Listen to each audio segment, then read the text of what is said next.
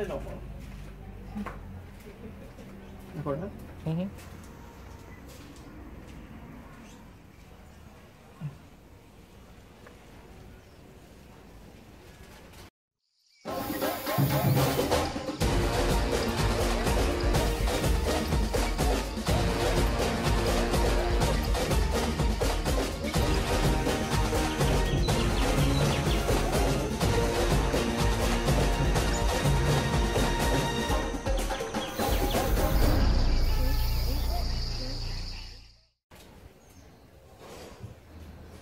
It's like a female. Mm-hmm. Real furry.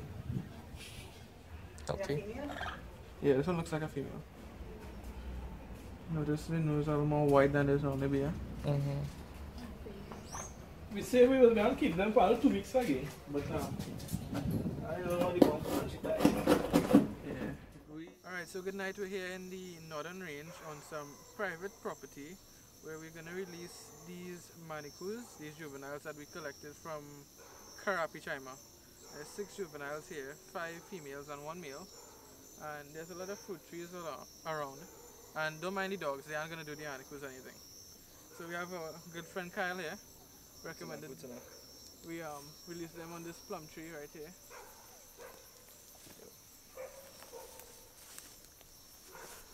Put this one here.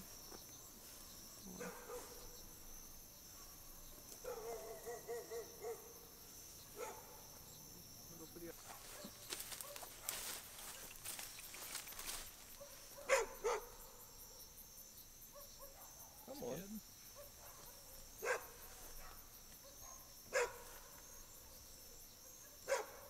Whenever you're ready, soldier.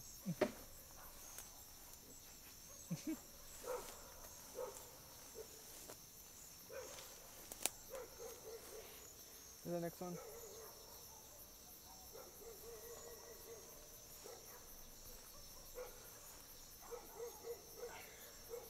You just eager. Whenever you're ready to come off more.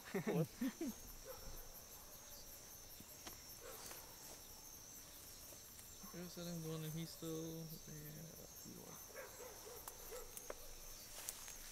This is number 5. it's the runt. Very small.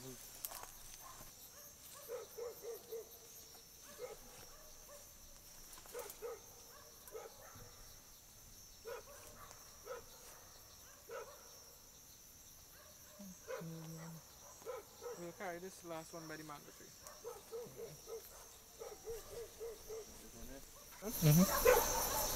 Alright, so the manicous as we locally know it is also known as the black-eared opossum, Didelphis marsupialis.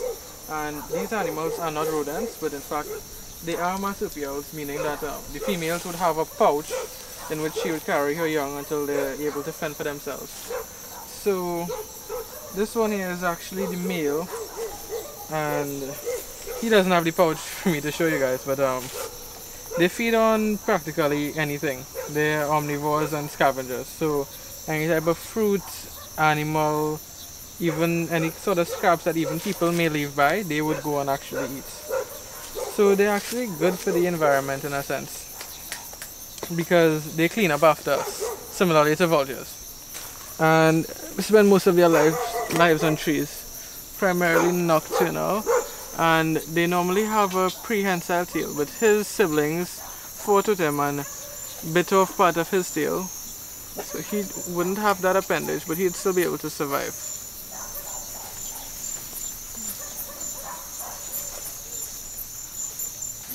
So the reason we chose private property for these is because they were raised, well, humans raised these animals, so they already come towards humans as a, they don't fear humans. So if we probably let them go somewhere in the forest where other people have access to, there's a chance that they may have been killed because of their lack of fear for humans.